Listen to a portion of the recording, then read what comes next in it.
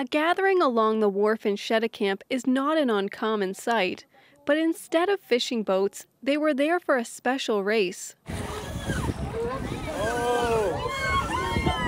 Small handmade vessels zipping across the harbor.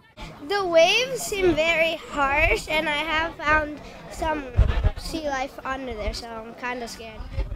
This was the first ever Démarre ton boat challenge, meaning ready your boat in Acadian French. It brought together students from grades 5 to 8 from 4 different French schools around the province.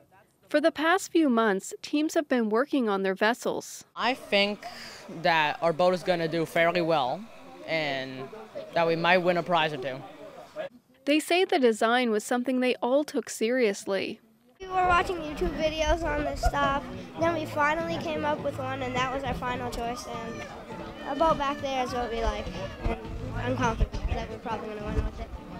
It's got a lot of mechanisms. It's got a little antenna inside of this, so it can go from like distance to distance really easily with no bugs or anything. Students attempted to pilot the boats 560 meters away to Cheticamp Island.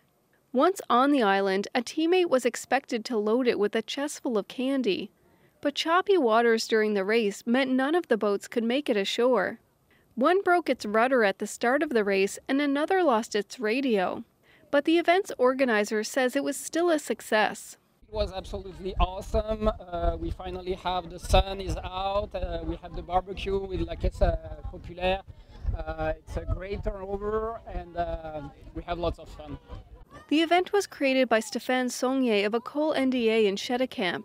I really wanted to do something around boating and water activities and stuff like that. And many communities where we have Acadian school are also fishing communities. So many kids want to be fishermen in the future.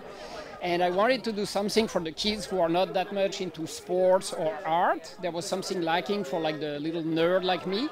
And I wanted to have like a tech competition, inter-school.